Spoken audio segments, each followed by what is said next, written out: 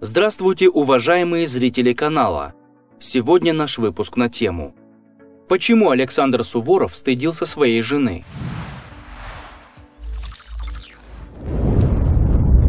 Александр Суворов у нас ассоциируется с воинскими победами, точным выбором тактики и стратегии и даже некоторой прозорливостью. Но практически ничего из этого знаменитый полководец не смог продемонстрировать в семейной жизни. Жениться он не хотел, но не позволил себе ослушаться отца. В итоге супругой 43-летнего военного стала Варвара ПрозорОвская, девица 23 лет, и ничего хорошего из этого брака не вышло.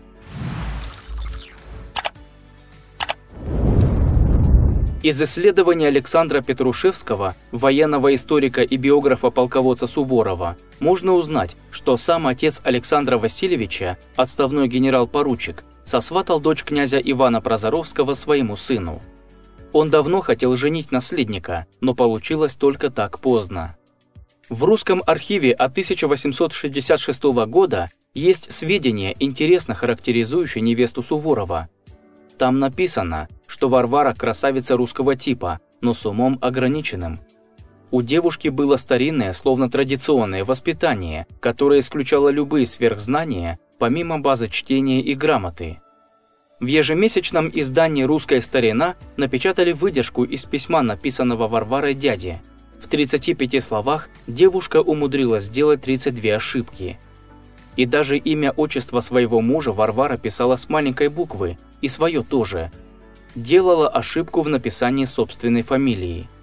При этом семья считала девушку поздней невестой, и если не отчаялась выдать ее замуж, то была близка к этому. Брак Варвары был по расчету, и приданое за нее выдали очень маленькое – 5000-е. Сергей Шубинский, еще один биограф Суворова, без условности называет брак Александра Васильевича и Варвары Ивановны мезальянсом. При этом не преувеличивает достоинств георгиевского кавалера именно как жениха. Суворов был внешне очень скромных данных, нетерпимый, вспыльчивый, склонный к деспотизму, но и Варвара не слыла самой кроткой девушкой. А еще браку мешала ее избалованность. Суворов был прижимист, если не сказать скуп, а Варваре мало в чем отказывали.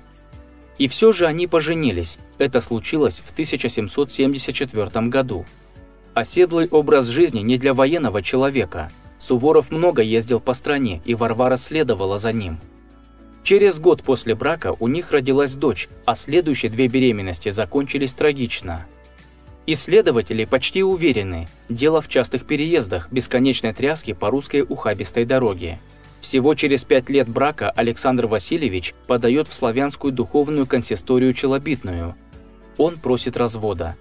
В документе беззастенчиво указывает, что еще на 3-м году брака его супруга показала свою развратность, замечена в соблазнениях, а на увещевание мужа не реагирует. Причем упрек усиливался тем, что соблазн затронул Варвару и Николая Суворова, двоюродного племянника Александра Васильевича. Отношения на стороне были длительными. Военачальник хотел скорее расторгнуть брак с распутницей и, возможно, жениться снова. Но челобитную консистория Суворову вернула, сославшись на недостаточные доказательства развратного образа жизни жены. Генерал-поручик пришел в ярость. Тут же подал жалобу в Священный Синод. Там должны были рассмотреть челобитную на высшем уровне.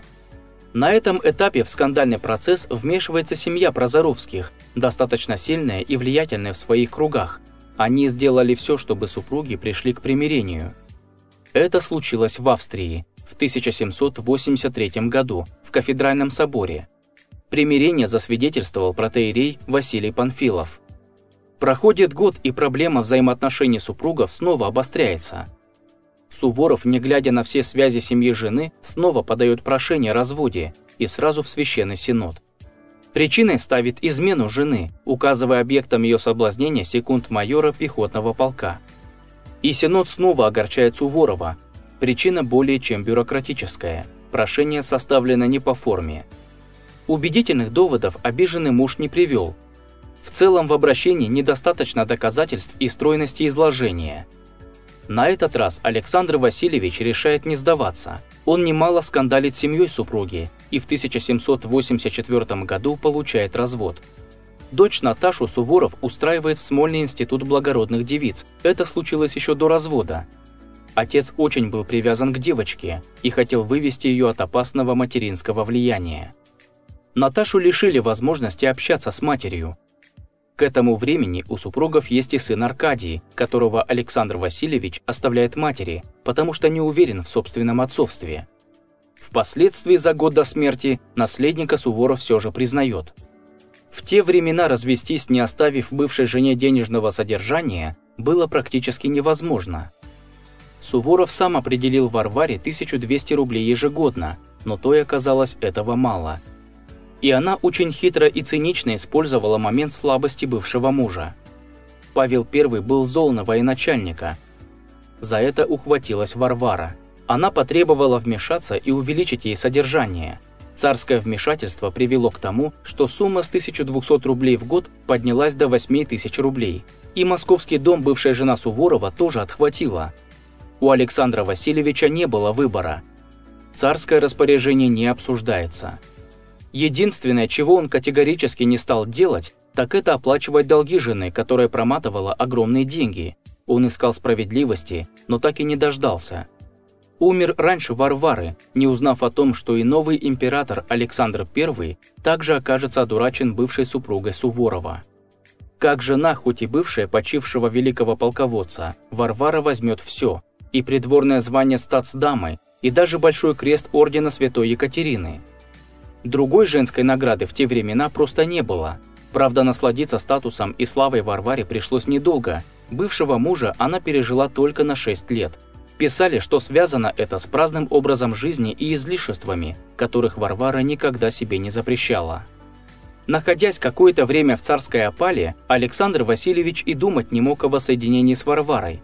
После триумфа в Европе, возвратившийся в Россию военный снова становится любимцем трона. Но даже такое расположение и великое чествование не смягчило его сердце по отношению к изменщице и мотовке жене. Даже при смерти, понимая, что настало время прощаться с близкими, видеть Варвару Суворов не захотел. Брак с ней не оставил у него никакого желания жениться снова. Ведя военный походный образ жизни, Александр Васильевич не мог часто навещать дочь. Однако 12 лет воспитываясь при Смольном институте благородных девиц, Наташа знала только отцовское внимание, была привязана к отцу, под его влиянием не общалась с матерью. Он писал ей нежные письма, называл Суворочкой. Удивительно, что Наташе, хорошо воспитанной, обласканной отцом, досталась несчастливая семейная жизнь. Она вышла замуж за графа Николая Зубова, многодетный брак оказался коротким. С мягкой и кроткой Натальей муж обращался деспотично, ей он предпочитал пиры с друзьями и прочие, невозможные для доброго супруга развлечения. Сам Суворов злился, кандидатура зятя не нравилась ему сразу. Наученный горьким опытом собственной несчастной семейной жизни, он противился ему, но на браке настояла государыня. Когда же Александр Васильевич познакомился с семейством зятя, понял, что дело совсем гиблое, он максимально от них отдалялся. После смерти Суворова его зять был выслан из столицы за участие в заговоре против императора Павла I. Дочка Александра Васильевича с семьей осталась в Москве. В 30 лет овдовела, замуж больше не вышла, посвятила себя детям, дав им хорошее воспитание и образование. Аркадий Суворов не был любимым сыном генералиссимуса. Он стал заложником плохих отношений между родителями, отец не признавал его родным. При этом портретное сходство мужчин впечатляет. В конце жизни что-то повлияло на отца, он его признал, приблизил, сделал официальным наследником. Какое-то время Аркаша рос с матерью, а затем отец определил его в семью Натальи. Вспыльчивость, неуемность он взял от отца, а любовь к кутежу и долгам, вероятно, от матери. Но меняя гувернеров, следя за образованием сына, Суворов смог сделать из него человека. Уже к 27 годам Аркадий стал военным с высоким авторитетом и званием генерал-лейтенанта.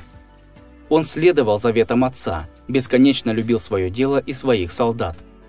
Аркадий Суворов умер молодым, бросился спасать тонущего солдата-кучера. Есть хрестоматийный образ полководца, а есть другие данные, не столь безупречные. Исследователи пишут, что Суворов был Дон Жуаном. Рано начал увлекаться женщинами, но еще в юношеском возрасте, узрев возможность добиться высот на военном поприще, решил сосредоточиться на последнем.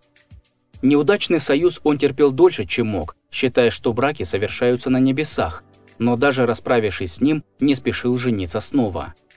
О Суворове писали, что после развода он увлекся натуризмом.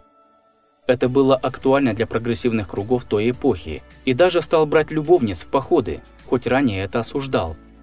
Пишут, что у него были очень смелые взгляды на любовные отношения, и что неукротимость характера полководца была и в этом. Социальный статус женщины его не интересовал. Подобной информации в книгах и работах о Суворове немало, но ее подлинность и трактовка могут поддаваться критике. Одно известно точно: единственный законный брак великого русского полководца оказался на редкость неудачным. Только дети и многочисленные внуки оправдывали этот печальный мезальянс. Для того, чтобы посмотреть и узнать еще больше интересных фактов неизвестной истории России, а также разбор выдуманных мифов, которые нам преподают в школе и которые звучат по телевизору, подпишись на канал и поставь лайк. Мы постараемся донести до каждого зрителя настоящую, неизвестную историю России.